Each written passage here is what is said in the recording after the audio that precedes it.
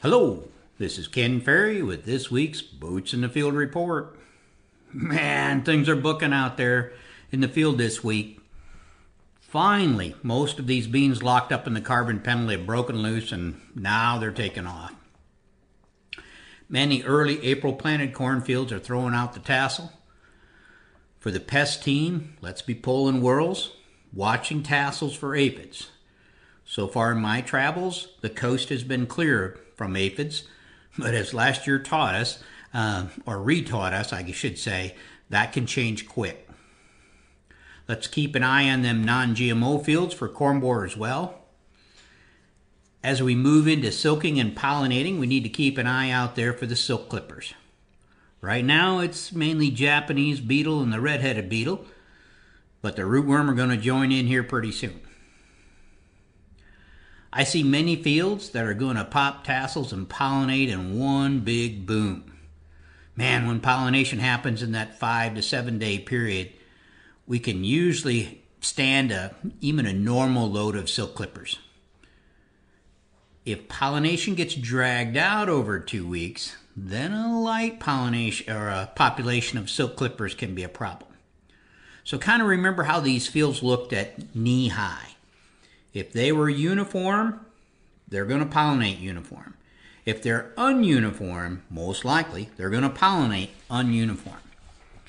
So for whatever reason, this field looked rough at knee high. It's going to probably take 10 days, 2 weeks to get pollinated, and then a light amount of silk clippers can be a problem. Locally, though, I see a great foundation under this crop. I see a uniform stand with a high ear count potential. Yeah, my early April corn is a little lighter in ear count than my later April and May corn, but for all standards, this thing looks pretty big. One thing that does seem to be showing up in most fields that I've been in is more potassium deficiency than I would expect. You can see it on the lower leaves, but more important, when I split these plants, I'm seeing it already in the third node from the bottom, and we may be 4 leaves from tassel. Now, because it's widespread, north and south, it tells me it's more of an environmental thing than it is a per field thing. And I'm guessing dry conditions during the start of rapid growth may have caused it. And in some cases, rootless corn issues may have also slowed this plant down a little bit and it cannibalized early. Now, it has evidence of a past deficiency. So in most cases, indicating the plant's back on track now. Now, I don't believe this will be a yield robber, but we will have to be on the lookout for standability this fall when we're doing our push test. On the bean front, most early planted beans are in R2 and some in R3. Looks like some really good pollination success there. Most of the fields are coming in or are now ready for the fungicide application. On these fields, we're also entering that window where we need to be careful with our herbicide rescue applications. Get to that R3, you're going to knock some of these pods off, so make sure the weed problem is worth it. Is anybody else besides me fed up with this water hemp control? Man, just coming through a lot of different programs. I am finally getting some reports of a lot better control of the second pass of Liberty, so conditions have changed that we're bringing down some pretty big birds, but what a frustration. Just be careful and stage those beans before you spray. Soybean disease pressure looks light in the fields that I've been in. I expect that to change now as the rows are starting to close. Some of the cornfields have experienced some pretty significant wind damage, while some have snapped, more have goosenecked. The gooseneck corn has straightened up the tops and it should pollinate in good shape. The yield loss should be minimal. For most hybrids, the L1 hybrids will be affected the most.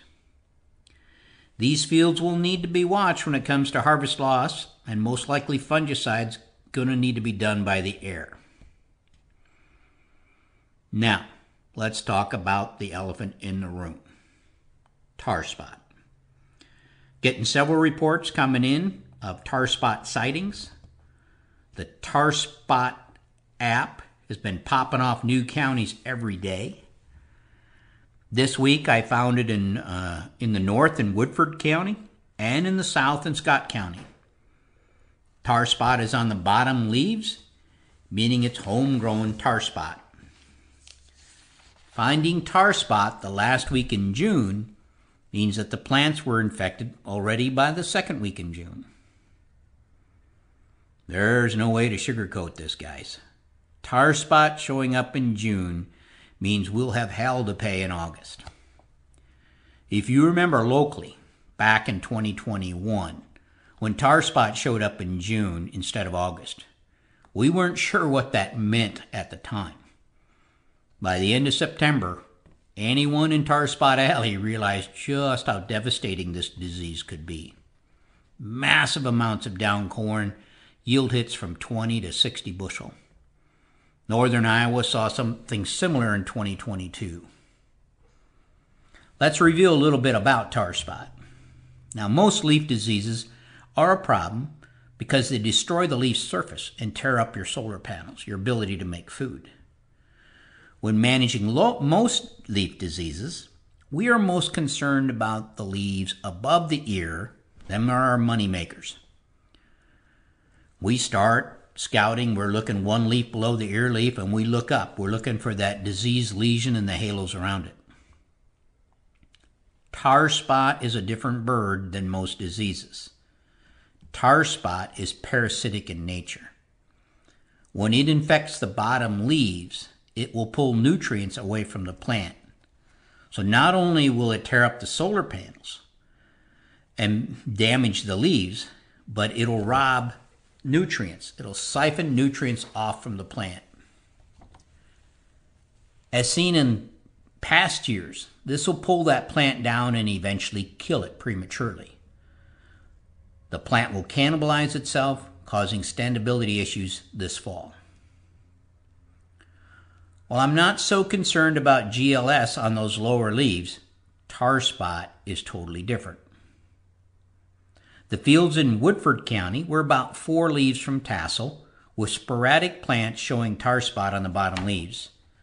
The fields in Scott County were tasseling and showing tar spot on the bottom leaves. That tells us that tar spot infection is driven by environmental conditions, not planting date. The fields in Woodford County had a very light pressure from other common diseases at this growth stage. Now, the early planted corn in Scott County that was already pollinating was at threshold for GLS, northern, and leaf blight and eye spot above the ear leaf. Now, here at Crop Tech, our standard recommendation, based on our fungicide trial timing studies, is to wait for brown silk if disease pressure is not at threshold. You want more back-end horsepower for those D hybrids, those hybrids that make a big portion of their yield in kernel fill. Now, if you're at threshold, spray the field, don't wait for brown silk. Every farmer needs to have a plan for how to handle the tar spot issue ahead of time. Now, our recommendation for the Scott County farm is to spray as soon as it's done pollinating, in this case next week. Spray the full meal deal after this tar spot with insecticide. So throw a hard punch at these fields because the tar spot and existing disease pressure is there. Then be ready to come back in 21 days with a second shot, if warranted, of a cheaper pass. There's where we throw the generics in, and that pass is to drive stability in your crop stand, so it'll stand up. And remember, we have 60 days to protect a fill. It's not a one-and-done deal. Remember what we learned in our past plots. The curative factor of fungicide only covers infections that have happened in the last 48 hours. Now, for those fields in Woodford County, the recommendation is similar, but waiting for the field to pollinate before pulling the trigger because the field is not at threshold of other diseases above the ear leaf. Again, setting up a plan to spray again in 20 to 30 days, and that'll be weather and disease progression related. How does it happen? So if we have a drought, conditions that slow the disease progress, we may not spray. If we get the weather pattern to give us a big crop, we most likely will need to spray. I know in this market, many of you are choking, thinking about spraying once, let alone twice. If there is ever been a time for the pest team to be out scouting corn diseases, this is it. Even if your pest team is me, myself, and I. For the cautious guys out there thinking, it ain't gonna happen, Fairy, I am not spraying in a $4 corn market. This too is a plan. But you need to prepare to go early with your harvest, pre-book some dryer gas, and look for pickup reels. The good news is we're ahead of this, and we have experience to fall back on. We have time to react as this does or doesn't unfold. Remember, this tar spot attack is coming from the bottom of the plant. So that is where you need to look when scouting, and that is where the fungicide needs to go. So if you're going by air, we need to narrow up the swath. Big droplets that are underneath the plane or the craft are the ones that penetrate that canopy. Now this goes for planes, helicopters, drones, to make a difference how we're going there. This is not the case for all diseases, where in most cases we want as much of the fungicide to stay in the upper canopy when we're, for instance, dealing with GLS, rust, and other things. And also, when you ask an applicator to cut his swath width by a third, it will come at an increased cost, so be prepared. But this will reduce the streaking issues we see when spraying tar spot from the air.